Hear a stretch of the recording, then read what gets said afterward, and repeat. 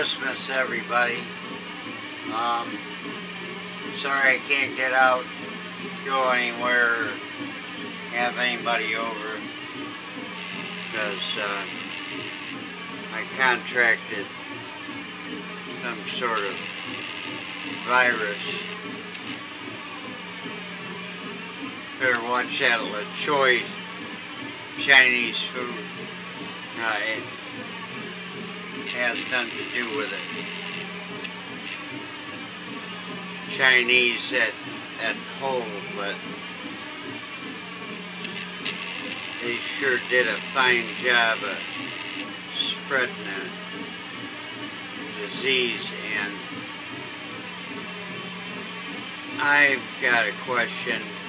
How much stuff are we getting from China over there as far as edibles and medicine, whatever, that could be tainted? Now, that's a fine howdy-do for a Christmas song, but just crossed my mind, so I'd throw it out there. Now I'll have everybody scurrying to see where in the hell their stuff was made.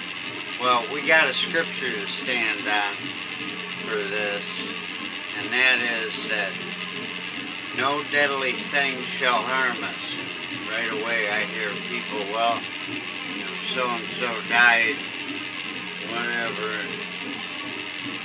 I understand that it can be a problem if your immune system is defective to begin with, compromised. But I seem to have lived back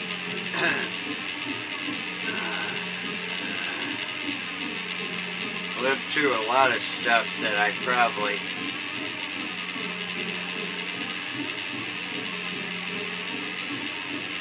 the bottom line is keep a close personal contact and use the Christmas season to celebrate Jesus' birthday and your birthday, even if it's on the 25th. How's that? You celebrate it a day later, a day after. We got to celebrate it someday. I know 25th was probably not his real birthday, because there wouldn't have been any sheep out in the field or shepherds in December. They mixed it in with a winter solstice to try and make a celebration to match. Yeah, I know. Whatever. Yeah, I get a lot of time to think. But anyway, that's dangerous for me. Let me play Silent Night for y'all, and I wanted to wish you Merry Christmas. Oh, this is for the Sekulow band.